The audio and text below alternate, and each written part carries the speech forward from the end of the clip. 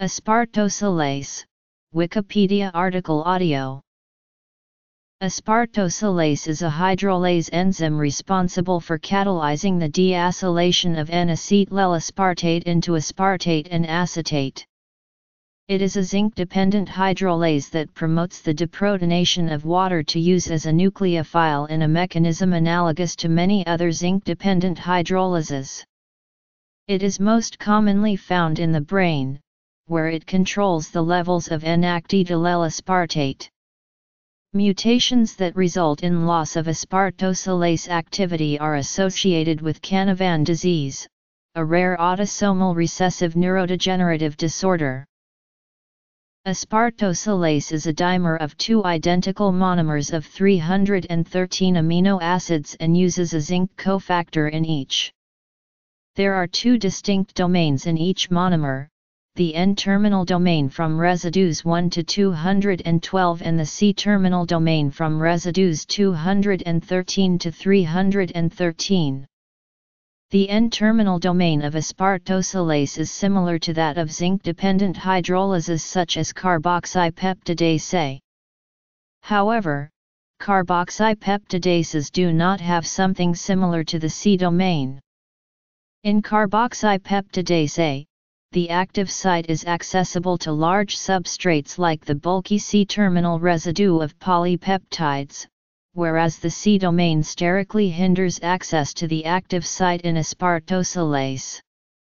Instead, the N-domain and C-domain of aspartoacylase form a deep narrow channel that leads to the active site. Structure. Mechanism. The zinc cofactor is found at the active site and is held by Glu24, His21, and His116. The substrate is held in place by Arg63, ASN70, Arg71, Tir164, Arg168, and Tir288. The zinc cofactor is used to lower the pKa of ligated waters so that an attack on N-acetyl-L-aspartate may occur and to stabilize the resulting tetrahedral intermediate along with Arg63 and Glu178. There are two types of possible mechanisms for zinc-dependent hydrolases depending on what is the nucleophile. The first uses deprotonated water and the second attacks with an aspartate or glutamate first forming an anhydride. Aspartoacylase follows the deprotonated water mechanism. Zinc lowers the pKa of a ligated water molecule and the reaction proceeds via an attack on N-acetyl-L-aspartate when the water molecule is deprotonated by Glu178. This leads to a tetrahedral intermediate that is stabilized by the zinc, Arg63, and Glu178.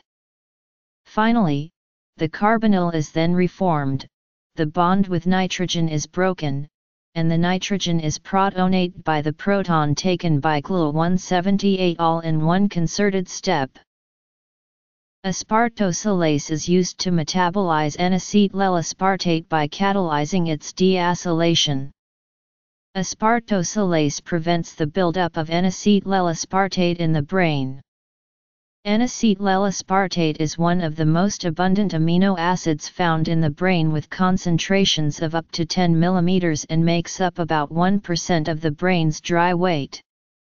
It is believed that controlling N-acetyl-L-aspartate levels is essential for developing and maintaining white matter. It is not known why so much N-acetyl-L-aspartate is produced in the brain nor what its primary function is. However, one hypothesis is that it is potentially used as a chemical reservoir that can be tapped into for acetate for acetyl-CoA synthesis or aspartate for glutamate synthesis.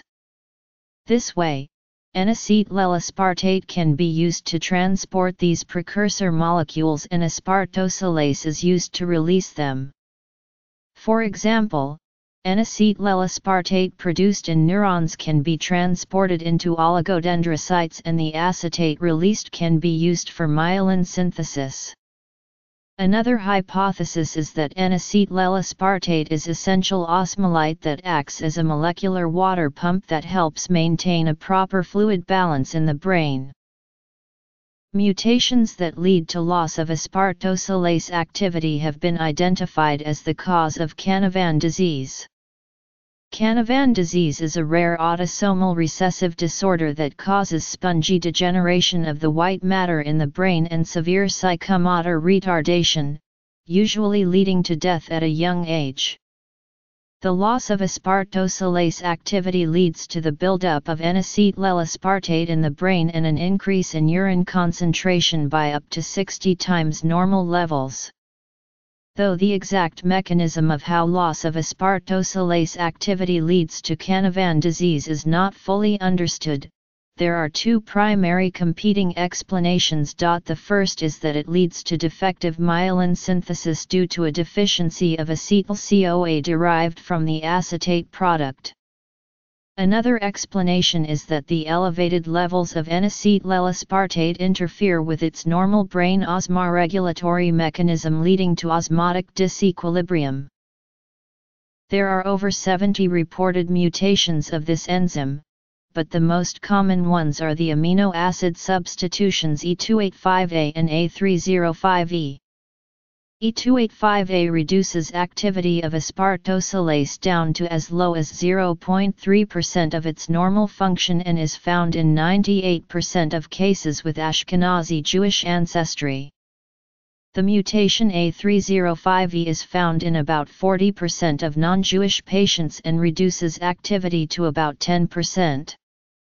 Of these two mutations, a crystal structure of the E285A mutant has been taken, showing that the loss of the hydrogen bonding from glutamate leads to a conformational change that distorts the active site and alters the substrate binding, leading to the much lower catalytic activity.